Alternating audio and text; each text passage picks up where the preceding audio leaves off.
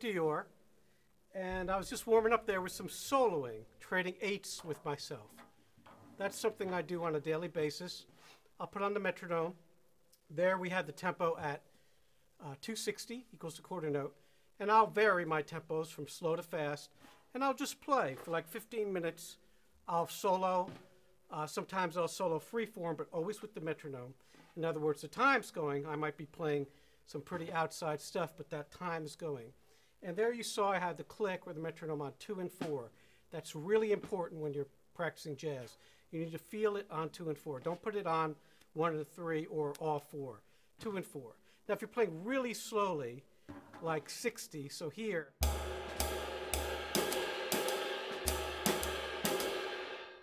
then it would be okay to put it on all quarters. It's kind of rare that you trade 4s at that tempo or 8s or anything else, but it does happen, so you should practice slowly.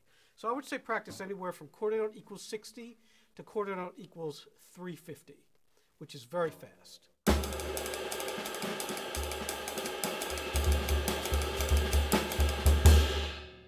And we'll do some of that at the end. We'll play some fast soloing.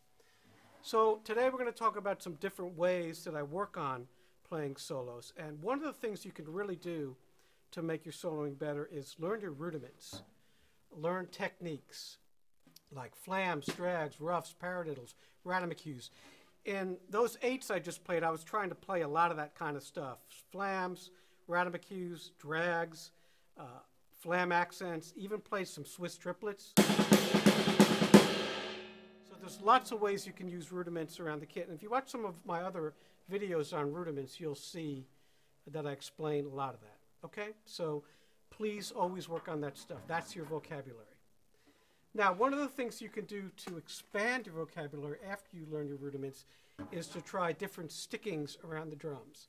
And to do this, I use rhythms in my book, as you've seen. I'm sure you all know this book. Put a picture of it up there. So there's several rhythms in here that work really well for soloing. The first thing we'll look at is page 7, and we're going to drop the tempo down quite a bit so everybody can get a grasp on this. So we'll drop it down to 80. And I'm going to show you how to interpret page 7, as you see there on your screen, as triplets. So what we want to do is we want to swing these 16ths. I've already done a few videos on this. If you watch my first jazz coordination video, I go into great detail about how to do this. I don't talk about soloing, but I talk about how to interpret these rhythms as triplets. So one thing you can do is put your metronome on 2 and 4. 1, 2, 3, 4, 1, 2, 3, 4.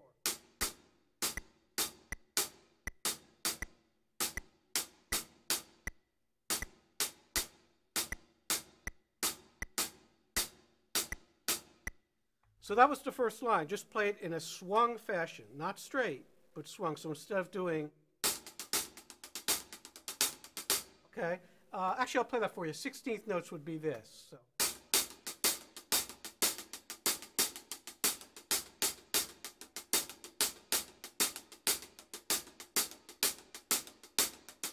And triplets would be this.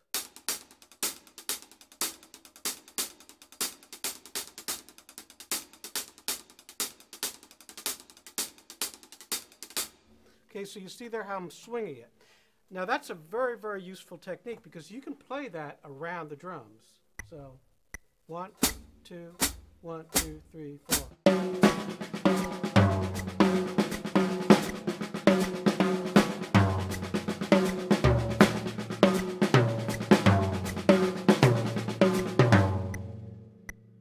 And you would go through that page and any other rhythmic page you have written in 16ths or even 8th notes, and you can do that.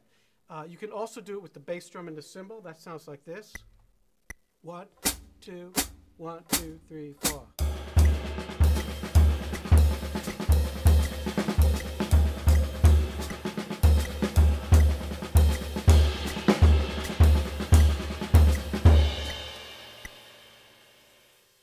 So that works really well, especially when you're playing a little faster. I'll play that for you a little faster so you can hear it. Let's say 240 equals the quarter note. 1, 2, 1, 2, 3, 4.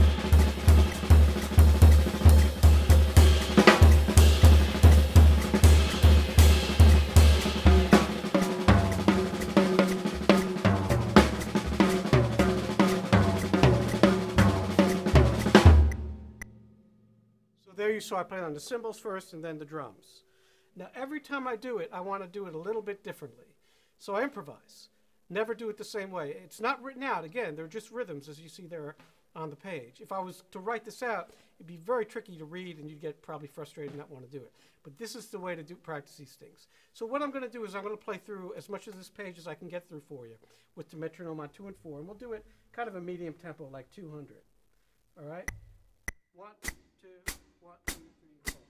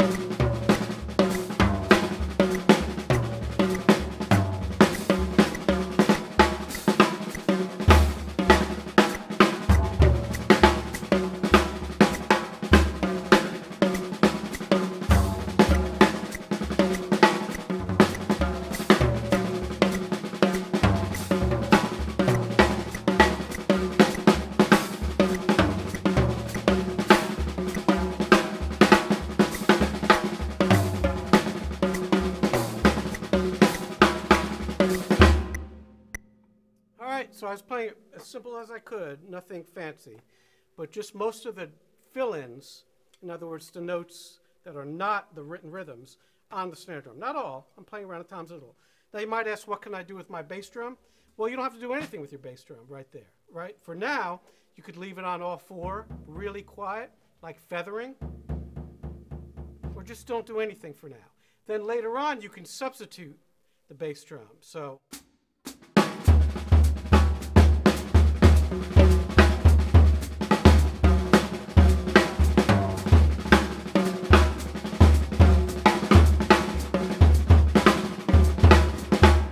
There you see I'm using the bass drum like a tom, like to play those rhythms like I was doing with the tom-toms, okay? And again, if you play the cymbals, you can reinforce the cymbals with that bass drum. Now, the other way to do these rhythms is much more difficult. If we go to page 8, you can separate these rhythms, in other words, between the hands and the bass drum. This is very tricky, but it's really part of the jazz language. If you listen to Philly Joe Jones or Kenny Washington, who plays a lot like Philly Joe Jones, they use a lot of these up and down motions. We'll play a little of that for you. Page 8, let me actually explain a little further so you know what's going on, and I'll do it without the click. If I play the metronome here, 1, 2, 1, 2, 3, 4. That's the first bar. So if I want to go up and down, that's what I call it, snare, bass, snare, bass, snare, bass, snare, bass. Okay? So that's the way to practice it. Let's do a couple more measures. 1, 2, 1, 2, 3, 4.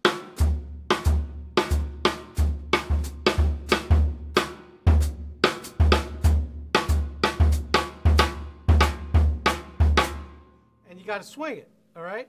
And that's the way I would suggest practicing all of these rhythms. Now, they work best, obviously, with 2-note or 3-note rhythms. So pages 8, pages 9, and then several pages in the back of the book work great with these rhythms. What you can do is swing these. So you put your metronome on 2 and 4. So 1, 2, 1, 2, 3, 4.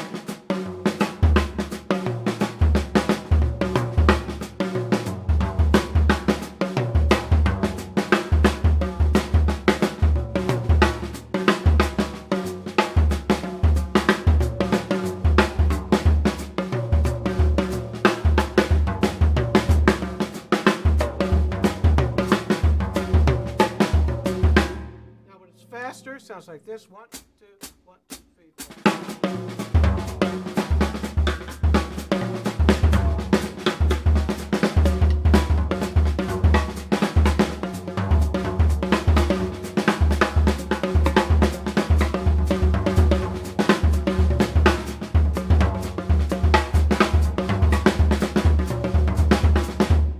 And so on and so forth, okay? So these are terrific for developing that hand and foot thing. Now, going on, you can go on to the next one with the 2 bass drum notes. 1, 2, 1, 2, 3, 4.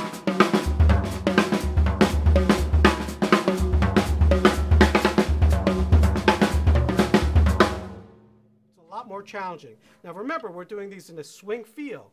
I did another video where I talked about playing these straight. Okay, the hand-foot coordination video. You can look that up. I play them all straight, like kind of a rock thing, but this is swung. And then the same thing for page 1 to 22. And then 123, they're broken. So this is much more difficult. And you would play these as written. So it would be...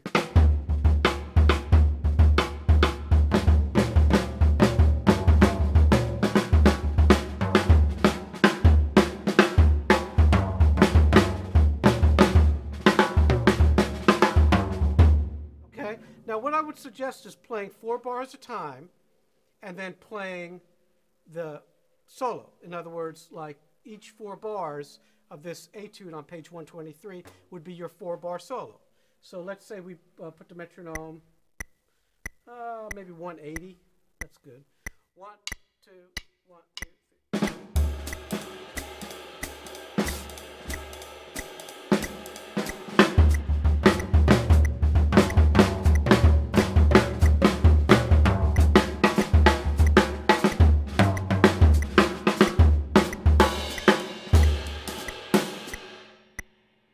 There, I'm really kind of playing with sort of a lazy, almost second line feel. Like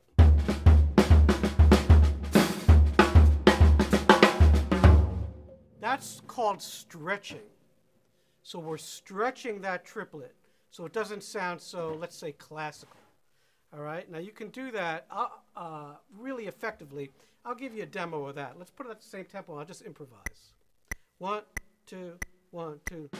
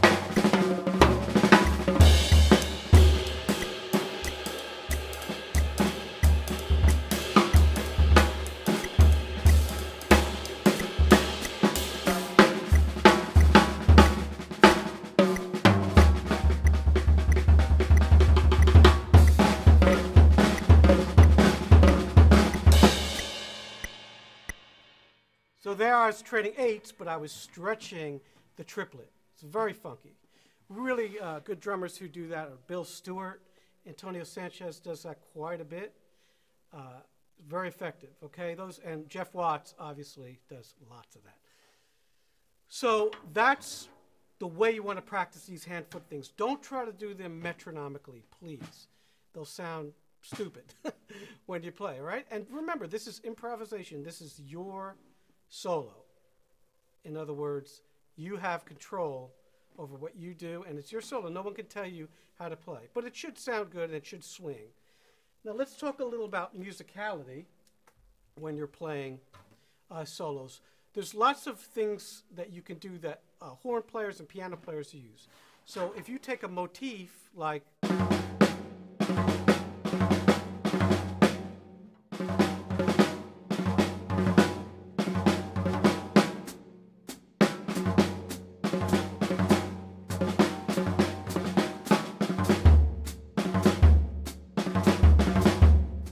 That's called a motif. When you have a little idea there, it's very simple. It's a little 4-stroke idea. And you could take that and turn it around. That's called retrograde when you play stuff backwards. All right, and then also you can do permutations. In other words, you can move the rhythm over like this.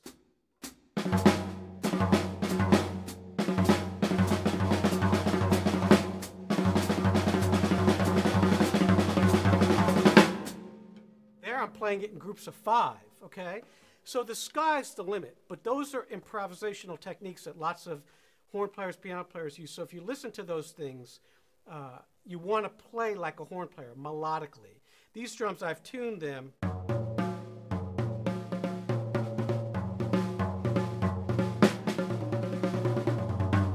I've tuned them kind of a chord, so when you turn your snare off, it becomes a 4-note chord.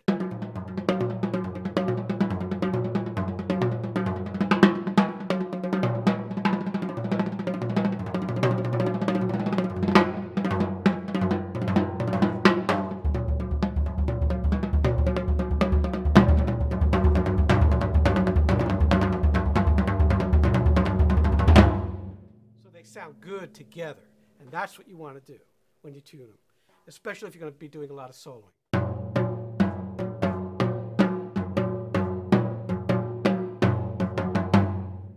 All right, good. Now finally we're going to talk about a little bit soloing with brushes. So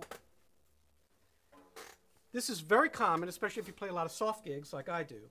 So one thing you can do when you're soloing with brushes is you can turn the snares off. That's effective. So, you know, you're not getting a lot of that snare buzz. So.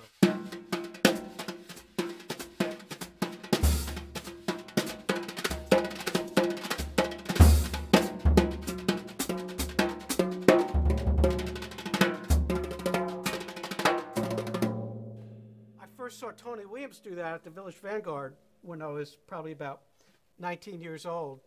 I would go down there and see him and Ron Carter and Herbie Hancock. They had just come out with a record called Third Plane, I believe it was called. I don't even know if it's still in print. Great record. But they were playing trio, and man, it was insane. And I got the great corner booth seat because I got there early. And so that's like, I was right behind Herbie the whole time. And Tony, you know, Tony played really loud. I mean, I saw him dozens of times, everywhere from big concert halls to small clubs. And that night, for some reason, he was just playing so quiet and playing a lot of brushes. You don't get to see Tony play brushes. But one thing he did that I thought was so cool was that he turned the snares off a lot, especially when he played brushes, for the whole tune, not just for soloing. So I just, that one night is in my head forever, and I remember that. And his soloing was always amazing. And when Tony Williams solos, he does a lot of cool things with singles.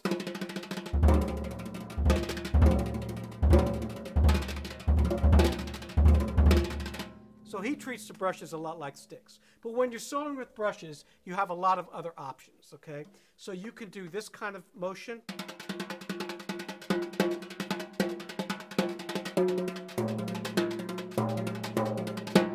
This kind of motion.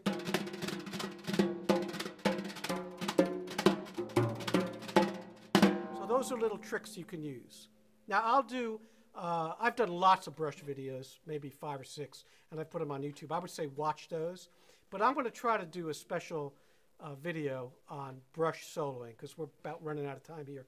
My camera's about to shut off. So I'll just play a little until the camera shuts off. And hope you enjoy this and have a great day.